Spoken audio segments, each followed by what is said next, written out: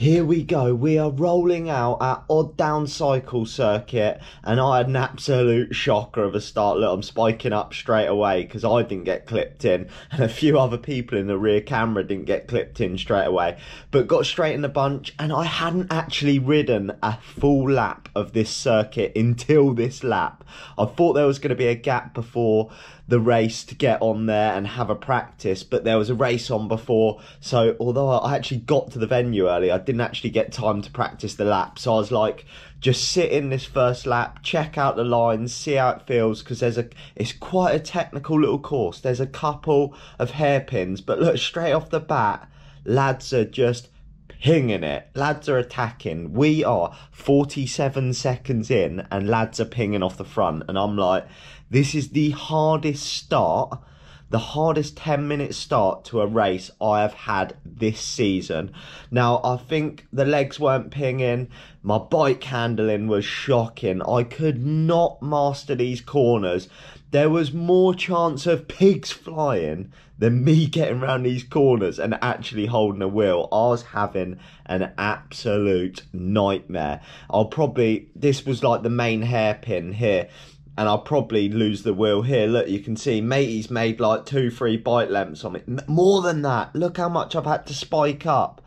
Like, just burning matches to get back on his wheel, because I've had an absolute mare around the corner. But that was the first time I'd done that corner at speed, and I was sort of thinking, don't worry, George, keep your cool. As the race goes on, you will improve. Don't worry, I did not improve. I could not get around that corner for toffee. If the old man was watching, he'd have been like, take your stabilisers off, son. But I could not get round that, and you burn a match getting out of that, getting back on, and it was super windy today. So the wind right now was like into off the left. So every time you turned left, super strong headwind. But I was struggling during this race because it was relentless attacks, and where it was getting so strung out and single file and like crosswind stuff like that, I mean, I'm into a headwind here. With the pace has eased up now because everyone's swung their choppers for the first 2 minutes in that first lap, but where we were strung out like single file, you don't get as much benefit of a draft as you do in like a peloton. There was probably over 20 of us racing, but you've still, like, for me anyway, I'm still working hard in the wheels because there was just nowhere to hide. It was full on. It eased a bit here, then bang, someone else goes over on the right, and I was just like, eyes jumping out my head, thinking, hello, this is going to be an interesting race. Because look at matey there, getting the knee out, loves it, but I couldn't get around the corners. I was having to spike out the corners to get back on the wheel. And if you are not glued to the bloke's wheel in front of you, you're going to have to burn a match to either get back on it, because every time out of the hairpin, you know it's going to get whacked, and you got to get up to speed quick. So look, you'll see here, you come out this corner, whack, boys are just pinging it. You're getting up to like 800 watts. Straight away, and it was that relentless attack, and then it might ease, and then all of a sudden it eases, and you know someone else is going to whack it. So probably here someone goes, but I'm going to play this whole first bit, because you are going to see where I go from absolute hero to zero, and I am a shell and I get shelled. So just here, you know, another attack's about to come. People are looking about. People are thinking, who's going to go? You cannot go on your own round this circuit. Lad in blue and pink starts to wind it up. Thinks again about it. He's just testing the waters. Who's going to go with me? Absolutely love it. But yeah, you couldn't go solo round here. Or if you did, you were in for an absolute blinder of a race. You would have been deep in the hurt locker because it was just so windy. Then bang, lad goes again, absolutely giving it the ponies, and the speed just ramps up. And you know that you come out of this corner here, and you know that, look, I've let the wheel go in front yet again. I need a set of stabilisers. Dad would be absolutely fuming with these corners, but I've had to burn a match again to get on this wheel.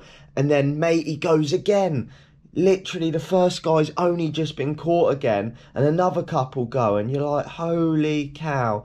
And then this guy starts winding it up, and I'm not even like in the wheels here. I've managed to get in the wheels, but you just know as soon as you come out the next corner, bang, bang, bang, bang. And I need to work on my bike handling around these corners. But you see here, matey pulled over. I sort of like bridge over, but I was sort of really just shutting the gap down for everyone. Just out there burning another match, as you do. And at this point, I realised my legs were not pinging today. They were not pinging. Yet again, come round this corner, straight out of it. But I wasn't as aggressive that time because people are looking round thinking it's time to attack again. So we're, what, like 6 minutes in, and I've seen 800 watts about 5 times, and that's not far off like max beans for me. I ain't got a lot left in the tank for that, so I can't repeat these efforts too much. But I'm on the front here doing my usual, thinking I'm a legend, I'm an absolute hero. And really, I'm thinking, I'm in a hole here. I am in a hole. I do not want to be on the front right now. I want to be in the wheels, recovering from them surges where I've been trying to shut down gaps. Because you'll look in the rear camera, lads are probably chilled. But I'm thinking, I've got to move over to the left. And I need someone to come through, give me a hand. Because those attacks to start were absolutely relentless. I was just thinking, when are they going to end? Like, how many times could I keep doing this? And out of the corners, how many times could I shut down that gap because I had my stabilizers on and I couldn't get round the corner? But look at that. Look at the gap he's opened on me out of that corner. And then they start whacking it, and other matey whacks it, and I've jumped on his wheel. And I think just round here, he flicks the elbow there. And I'm like, oh, God, I do not need this right now. So I try not to go, but he's not interested. So I'm like, right, I'm going to take it up, give it a little nudge and try and shut down that gap. This was the worst decision I could have made. See, another lad comes past. Look at that, getting nice and like he was caught. Look at the speed he held into that corner.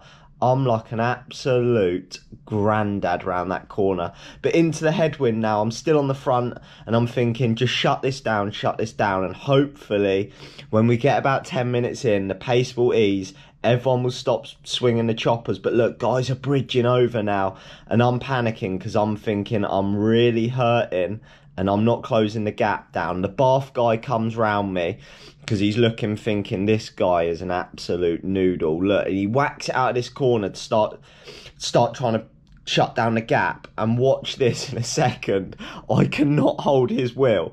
He looks over and he stops pedaling. He's like, look at this absolute maggot behind me. He can't even hold my wheel. And at this point, I was totally shelled. I was like, just give me a wheel to get on. I need any wheel. I'm into the headwind off the left here.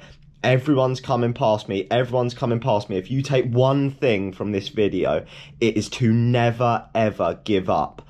I am getting shelled right now. I am out of the back. I am gone. And now I just thought to myself, just keep pushing on the pedals. If the pace eases, I can get back on. I did not give up, and I was super proud of this bit here because I was out of the back shelled, and I thought, if the pace eases, I'm back on. The pace eased, I managed to just get back on round this corner, and I was like, thank God for that. Like 9 minutes in, I'm still in the bunch, only just. And then boys started whacking it again, so I got back in, and they whacked it down here, strung it out, and I got dropped again. That is twice in 10 minutes that I've been dropped. So exactly the same principle. I was like, right, just dig in, do not quit, because as soon as you stop pushing the pedals, you will look up and they'll ease, and you will be absolutely devastated with yourself. So if you just keep doing all you can do and just pray. I'm looking in front of me right now, and I'm like, please ease. I'm doing like 350 watts because I'm getting zero benefit of the draft. And I'm just like, if they ease, I can get back on, and hopefully the pace will ease. And look, they've all started freewheeling, and I got back on. I got dropped twice and got back on twice, and we are 10 minutes into the race. That was the most disgusting 10 minutes of my life. I was a complete shell, and at this point I knew today I just needed to be in the wheels, not going on the front. I was literally in pure survival mode now. That was the worst 10 minutes of my life. It was savage. If you take one thing from this, it is do not quit. Push on the pedals, give it what you can. But then instantly it was just like, after that it was attack, attack, attack, and I was dropping again here. Thankfully this army lad absolutely saves my bacon here, because if he flicks his elbow now, there is nothing I can do to help him shut down this little gap. I mean, it's only probably a couple of bike lengths, but you can see how strung out it gets when the attacks go. And honestly, it's the hardest start to a bike race I've had this season. Maybe I was carrying a bit of fatigue in the legs, but it was as if every man and his dog in this race was attacking. And to add to that, I couldn't get round the bloody corners.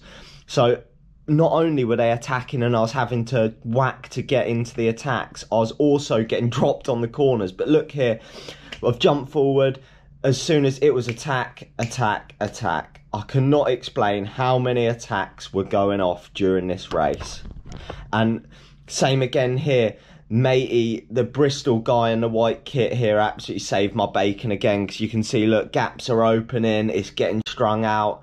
And then we get back on, and then bang, attack again. Another attack, another attack. And I was just thinking, when is this going to ease? When are these boys going to have no matches left? Because I've burnt all mine in the first 10 minutes. And we're like 16 minutes in. You can see them spikes out of the corners as well. They're absolutely savage. But honestly, I couldn't believe the amount of attacks that were going off. Just here again, I've tried to go with this one, and I'm thinking, holy cow, my legs cannot cope with this. I'm spinning my absolute backside off at 120 RPM.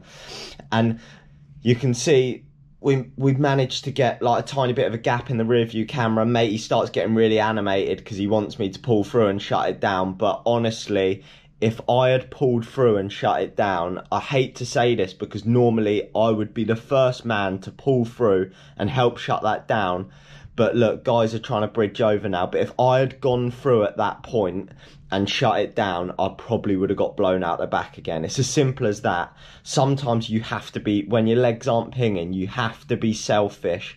But I've jumped forward. We're like 30 minutes in now, and I've pulled through just at this point. So this was the main break that got away. You can see them just up the road. There's about 6. I'm doing what I can. I've peeled off, flipped the elbow. I'm hoping the next guy goes through, because I just need a wheel to jump on. There's Bath Matey. He was pretty strong earlier.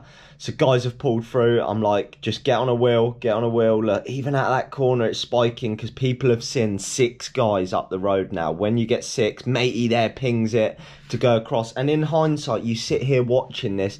We're 30 minutes into a 45-minute race, 7 or 8 guys going up the road, and you think, that's the attack I need to be in. And I could see that, but I did not have the legs to go with it. It's as simple as that. You can see I'm falling back. I'm losing the wheel again.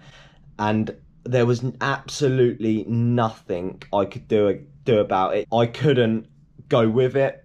I couldn't react to it. I'd burnt all my matches in the first 10 minutes. And to be honest, I was just proud of myself at this point to still be in the race. These boys were strong. They were giving it the berries. They were giving it ponies. You can see here, this is the peloton now, or what's left. 7 have gone off the front. This guy's like waving through, telling us to do turns, and he was moaning at me during the thing. But I was just like, look, I cannot do a turn.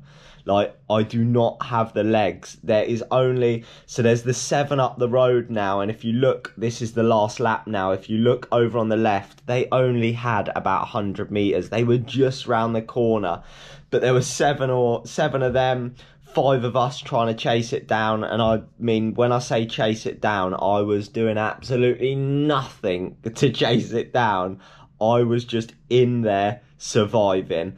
But I honestly couldn't believe I was still there at this point, and we've got obviously the 7 up the road, and now us guys are still in with a chance at a point. So there's 5 or 6 of us, maybe something like that, that are going to sprint it out for 8th. We knew we weren't going to make up that 100 metres. The break knew we were there or thereabouts, and they started to pick up the pace again, because they were like, look, if they catch us, there's a chance some of us don't get in the points.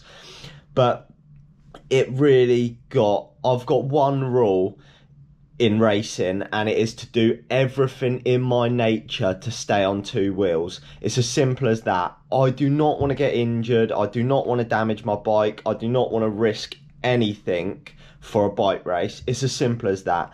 There's points on the line, yes, but that is my one rule that I have at every bike race I do, especially on the road. I'm not willing to do anything that could potentially risk that. So coming down here, you want to watch the rear camera. We're coming into the last corner now, so I'm in a pretty decent position to get some points. And look at this guy, he goes to dive bomb me and he starts shouting, and I look in my peripheral vision, I hear that, I bottle out of it, and I am on the grass doing 800 watts on the grass. And it was at this point here I was like, I'm in the wrong gear, because I was on the grass. I eased up, let it happen, but I rolled over the line, and to be honest, I couldn't even believe that I was still there at it to get rollover in like 13th place. But I'm going to play that clip again, but put the sound on so you can hear the guy that was coming up. He started shouting and he's like, ah, chopper, and I saw him in my peripheral vision, and if I'd gone for the line that I wanted to take, obviously tight, it would have just been absolute man down. And I saw him in my peripheral, bottled it and ran wide. As soon as you take your eye off the line, it's game over. So I'll play that clip so you can hear it.